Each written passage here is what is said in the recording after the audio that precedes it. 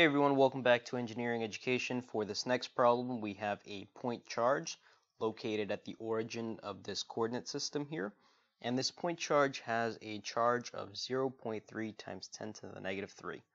And the question is, what is the E field at the point 2, 3, 4? So, as always, pause the video, give it a shot, and we'll go over the answer in a bit. So to go ahead and solve this, we go to the FE handbook. And here in the electrical and computer section, we have the electrostatic section, which we saw before. And we have here, just underneath, we have an electric fields section, where here it says that the electric field intensity E in volts per meter at point 2 due to a point charge Q1 at point 1 is given by this equation here, where epsilon naught is a constant. It's the permittivity of free space, and we're given the constant right here. And A is just a unit vector showing the direction of the E field. And R is the distance between the two charges. So going back to our plot here, I'm going to write down that equation, dropping the direction and just worrying about the magnitude. So E was equal to Q 4 pi epsilon R squared, where epsilon was just epsilon naught, which is 8.85 times 10 to the negative 12 farads per meter.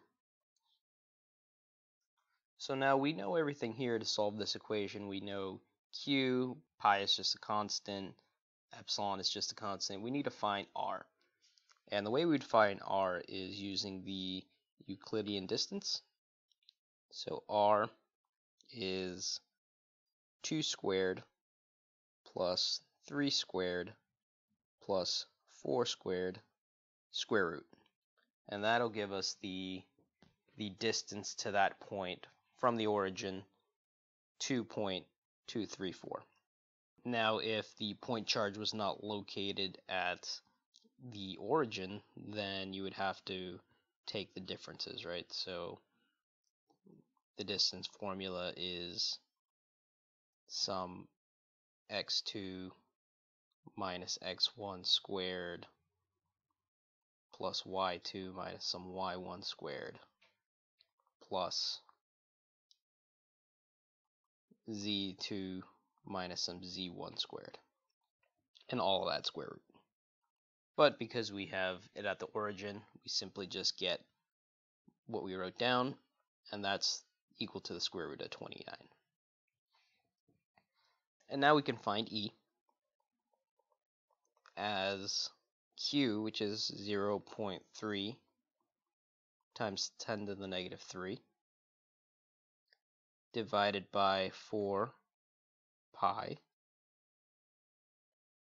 times this epsilon, 8.85 times 10 to the negative 12, times the square root of 29 squared, which is just 29. And when we plug all this in, we get 93,018 volts per meter, which is the same thing as 93.02 kilovolts per meter. So that is our answer.